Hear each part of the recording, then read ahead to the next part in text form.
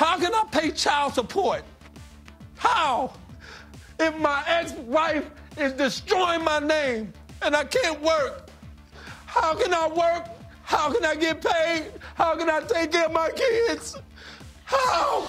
The explosive R. Kelly interview with Gayle King continues. Now CBS This Morning is sharing an inside look at the R&B legend's financial struggles. This is just one day after Kelly was taken into custody due to over $161,000 in unpaid child support payments. His rep told ET the singer offered to pay $50,000 to $60,000 in court on Wednesday and set up a payment plan, but the judge denied that offer.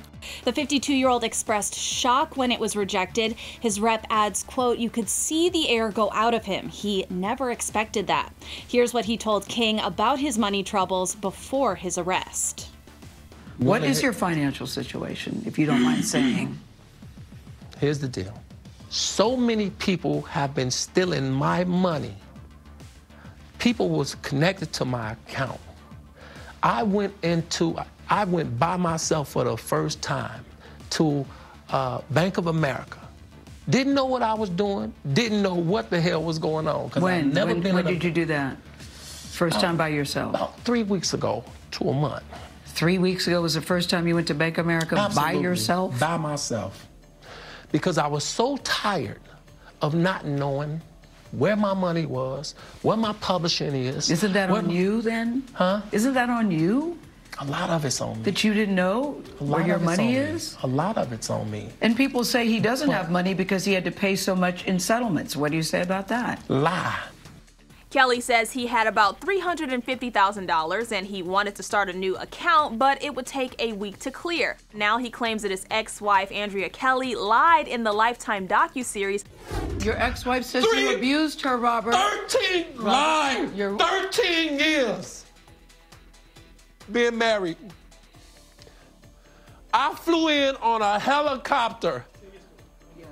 I flew in on a helicopter. Yes. Yes. Can somebody get us some tissue? I don't want no tissue. Not once have I ever had a domestic violence call at the house and all this, that, and the other. It never happened. And that's when it became real to me, like, you're being abused. Is Andrea not telling the truth when she said she was abused by you? Why is she making that up, Robert? I'm not disrespecting her by saying she's not telling the truth. I'm just being honest. Somebody sent me something on my phone and it said that I hog-tied her. I don't know how to hog-tie people. What would I hog-tie? My kids is listening to this, all of this nonsense, and I ain't been spend no time with them. This is real. This is not a lie. And Kelly's next court date is set for March 13th for child support and again on March 22nd for his sex abuse allegations. Detroit police confirm they are also investigating Kelly for allegedly having sex with a teenage girl almost 2 decades ago. Yeah, that's a separate case we're dealing with now. Gayle King also sat down with R. Kelly's live-in girlfriends, 23-year-old Joycelyn Savage and 21-year-old Azriel Clary. I think the interviews with the girls are very fascinating and very revealing. What is your relationship, both of you, with R. Kelly? We're with him. That's our relationship. We're with him. Yeah, that's what it is. And we're in a relationship with him. You just said it. A very strong relationship as well. Both of you? Yes, most definitely.